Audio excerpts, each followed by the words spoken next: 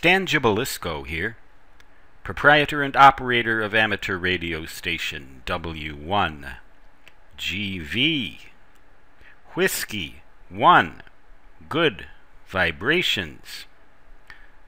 A little idea that I had, I don't think I've ever heard of anything like this before, and I wonder, I doubt any of you have ever tried it either, but it seems interesting to me and worth a try. It requires two automatic antenna tuners that are RF actuated. They cannot be controlled by the radio. In other words, you should not have to use a separate control cable between the radio and the tuners, because radios only have one control cable, if any, for cable-controlled automatic tuners or cord-controlled automatic tuners. They should be RF-actuated automatic antenna tuners. The radio connects through 50-ohm coax through to a 1-to-1 balun, and this can be just about any length you want. It's about roughly where the center of your antenna would be. These lengths of coax should be very, very short indeed. As short as you can make them. 6 inches. Even if you can use direct adapter connectors, female to female or something like that, or you can just, well, they need to be coaxial cable 50 ohm impedance devices. So, or coaxial devices 50 ohm impedance. These automatic antenna tuners should then provide you with 50 ohms of impedance here, purely resistive, and 50 ohms pure resistance here. These wires should ideally be of equal length, but I'm not sure that they really have to be.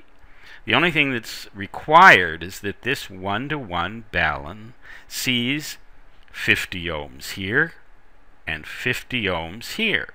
Now, if this is a 1-to-1 balun, it's designed to work into a 50 ohm balanced output, and that's where the rub might happen. Yes, you'll see 50 ohms here, and yes, you'll see 50 ohms here. But what are you going to get with this balun? Are you going to get a 1-to-1 SWR or a 2-to-1 SWR? And the answer is, I honestly don't know. But in the worst case scenario, let's suppose that what you get is a 2-to-1 SWR between the balun and the radio. These two impedances are on either side of the balun, so I think that they might end up looking like 25 ohms at this coaxial line here. Now, in general, for all intents and purposes, 50 ohm coax, if it's a low loss feed line, will handle a 2-to-1 SWR without introducing any additional loss. None whatsoever. And so it's, or I should say, for all practical purposes, there is a little bit, but it's less than 1 decibel unless your line is exceptionally long, in which case it would be pretty lossy to begin with. So the radio might see an SWR as high as 2-to-1. But most radios are designed to automatically match SWRs of up to 2-to-1, and in some cases considerably more than that, just within themselves. They can handle that. Anything more than 2-to-1, sometimes yes, sometimes no, but always it'll work with 2-to-1. So, although there may be some imperfections in this part of the circuit, they're not enough to amount to any additional loss in this cable, nor any malfunctioning of the radio. This should look like a balanced antenna at this point right here. So what this balun should think that what you've really got here is just a plain old dipole with equal length wires and a plain old half wave dipole center fed right here. No matter what these lengths, I wrote equal length because that would be in the ideal case, but I don't think it necessarily that they have to be equal length. So you should get a pretty good antenna that way, it would seem to me, but I'm not absolutely certain. So I guess what I'll do is run the risk of leaving comments open, and the main risk is that I won't see them all for some reason or another. I won't be able to find them all. They won't all show up.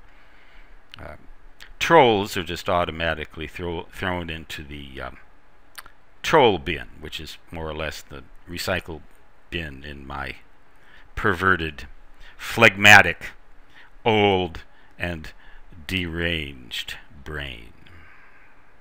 So what do you think? Stan Gibilisco, W1, good vibrations, saying 73. And no matter what the arrangement's details are here, the signal will always come out as so long in CW, that is, da-da-da-da-da-da.